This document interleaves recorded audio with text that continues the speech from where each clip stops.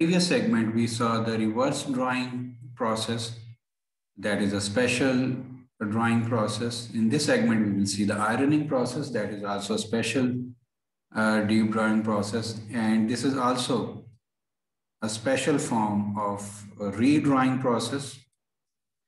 But what we discussed in the case of redrawing was that height was increasing at the cost of diameter. In ironing, the height increases at the cost of the thickness of the shell. So in the case of redrawing, we assumed the thickness to remain unchanged, or there was negligible thickness reduction. But here in ironing, this is the thickness that reduces and height increases. So ironing makes wall thickness of cylindrical cup more uniform. You could see that we are having a shell that was drawn using a deep drawing process, and now we are having another die in which this shell is being redrawn. But in this case, the clearance between punch and die is smaller than the thickness of the shell, so that we can reduce the thickness and increase the height. So the figure is showing ironing to achieve more uniform wall thickness in a drawn cup. And we can see in the start of the process, and this is the process in continuation, and note the thinning and elongation of the walls. So how much height can we increase using an ironing process? So that is an important point that should be kept in mind. So if h is the starting height of the shell and t is the thickness of that original shell, and h subscript I is the height after ironing, and t subscript I is the thickness after ironing, and then this equation should hold true. And here we are assuming that the diameter remains unchanged. So just like in a reverse drawing, we assume that the thickness remains unchanged. Here we are assuming that diameter remains unchanged. So height into thickness before ironing should be equal to height into thickness after ironing, and that turns out to be h is equal to HITI divided by T. So that is the height that we should have actually before ironing in order to achieve this height after ironing. And the percent of reduction of the shell may be calculated from this equation. So original thickness minus new thickness after ironing divided by original thickness. So this equation can be utilized to calculate how much height h should we have before ironing so that we can achieve a certain height after ironing if we have a certain percentage reduction in thickness. So that is the basic idea.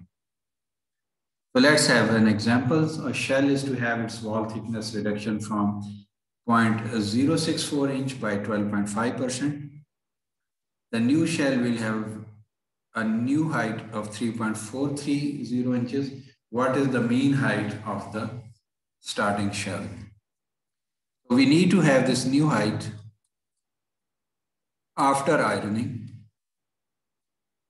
and we are having a reduction in thickness of 12.5%. So what should be the starting height of the shell so that once there is 12.5% reduction in thickness, we can achieve a new height of 3.430 inches. So the new wall thickness will be equal to original thickness, that is 0.064. So that was original thickness, or we call it T. So that was 0.064 minus 12.5% reduction in that. So the new thickness after ironing will be after reduction of 12.5% equal to 0.065 inches. So the height of the shell before ironing should be using the same equation that we saw on the previous slide, that the product of height and thickness before ironing should be equal to product of height and thickness after ironing. So that will turn out to be this thing. So after ironing, we want to have this height 3.43, and this is the new thickness divided by original thickness. So H turns out to be 3 inches. So before ironing, using drawing operation, we should achieve a height of 3 inches, so that after ironing with the help of 12.5% reduction, we can achieve a new height of 3.430 inches. And now this figure is showing the process to make a can. So we have a starting blank that is having a circular cross section. Then we are performing a deep drawing process to make this starting shell.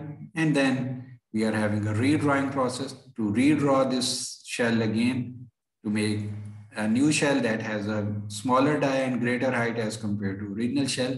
And then you could notice the ironing operation where we are increasing the height of the walls.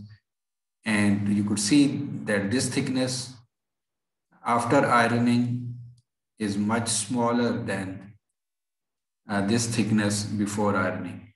And then there is a doming process to make this dome, and then there is a necking process to make this neck, and then seaming operation to attach lid to the can. So ironing is an important process to make the can as well. Now we will see an animation where you could notice the drawing operation, redrawing operation, as well as ironing operation, and few other operations that can be performed to make an axisymmetric hollow shape.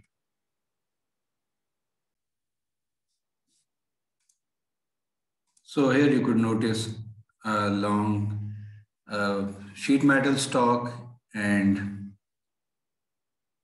this is the die and punch, and a blanking operation is being performed. So we have made a circular blank, and in the second die that blank has been drawn. So that is a deep drawing process. So we have made a hollow shell.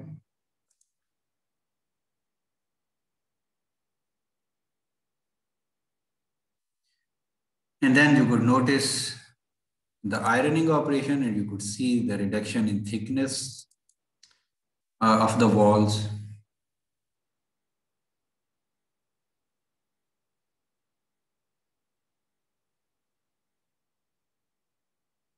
So a series of redrawing and ironing operations are being performed. And the height is increasing, the diameter is reducing.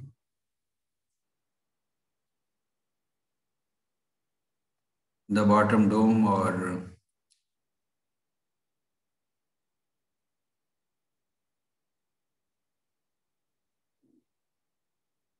you could see here again the bottom or dome die is reducing and height is increasing.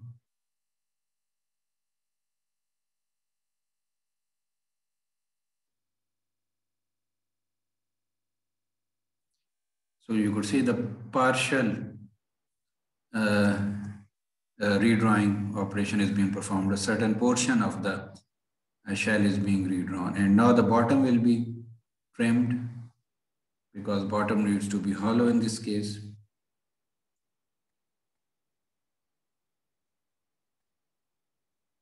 Trimming operation has been performed to remove the flange.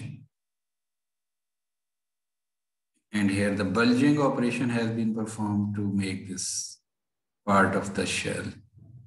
And this is the final part that has been made. So you could see that we have made this shape from a flat circular blank. So a lot of deformation was required. So that's why we needed a number of dies to make this shape.